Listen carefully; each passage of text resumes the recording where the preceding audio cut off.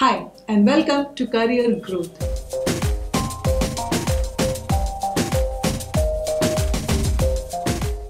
In this episode, Nidhi and me will discuss on a career which has become fascination for most of the students these days.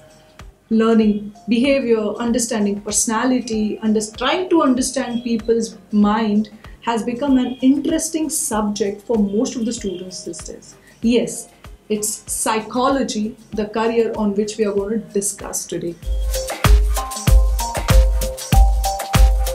So talking about the career psychology, is a scientific study of humans' behavior, mind, subconscious mind, conscious mind, and much more.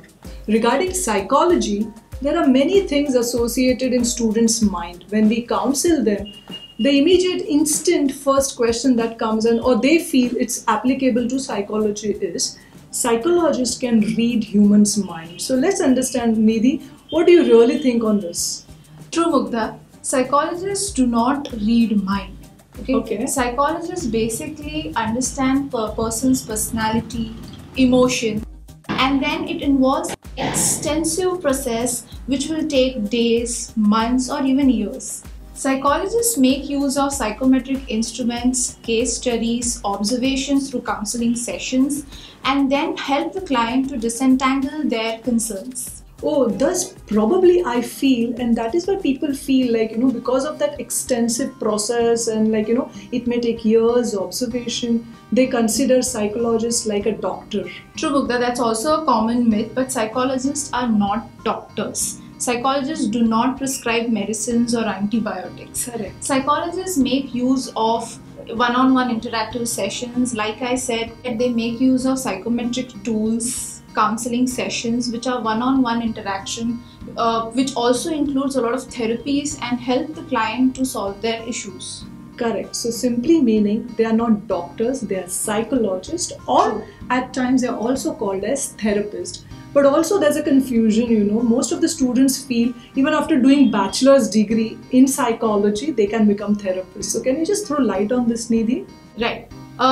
To become a therapist, you require proper education qualification. Just by doing bachelor's degree is not going to help you. You need to have relevant degrees and certification and supervised internships that will help them to become a good therapist or good psychologist. So after becoming a therapist, where all? I've heard they can do individual practice, but I've also heard most of them can either work with asylums also. So is that the only thing? That's true, Mugdha, but that's not the only thing.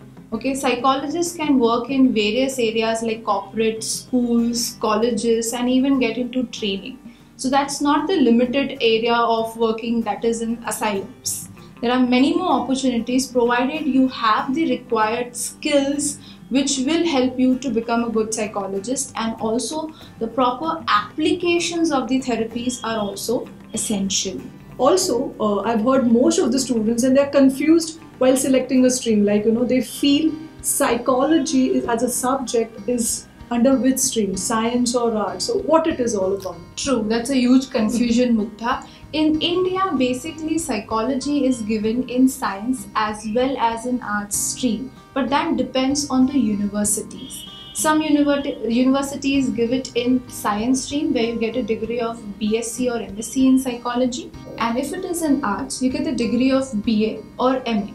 So depending on the university, you can choose and you will get the degree accordingly. So wow, I think the confusion is clear. It doesn't matter be it science or arts. Psychology is a subject which is available in both the streams depending on the university. Now to conclude, what will you recommend our viewers? To be a psychologist, along with good academic performance, one also needs to have a good personality. Now, by personality, I mean good communication skills, emotional stability, interpersonal skills, trustworthiness, and also a proper application of therapies. Oh wow!